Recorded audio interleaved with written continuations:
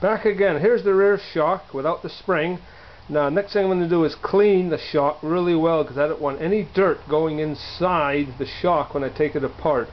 And on that note, it's also really important to clean the bike really well before you work on it. One thing I cannot stand is working on a dirty bike of any kind, because that's just bad. Dirt gets everywhere, and I don't even use a power washer, because I cannot tell you how many bikes I've seen where they use a power washer. It blows past the oil seals, especially into the swing arm bearings, and they rust out.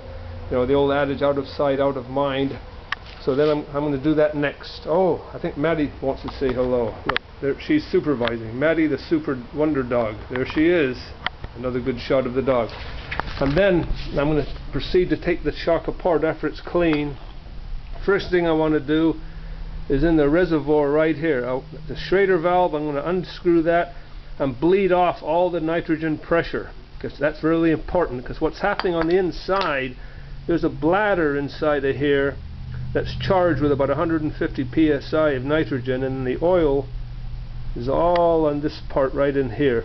And what the nitrogen does, it helps stabilize the damping, because if you get any air in the shock during the bleeding process upon assembly, that helps minimize the foaming of the oil. So it's really important that because you want to be able to take it apart. And then when I take the now bleed the air or the nitrogen out, I'm going to compress the end cap right here down a little bit, because down about 1/4 inch down inside there's a little round circular snap ring. I got to pry that out, take the the bladder out of the reservoir. Then I can do the same on this end. Pop the little cap off, pop it off, compress the seal head, which is down inside, and I'll show you that in a minute. And then once again another little circular snap ring, O-ring type, not O-ring, a snap ring, metal snap ring. And then I can remove the shaft out of the body, and I'll show you what we got from there. Alright, here we go. Signing out again.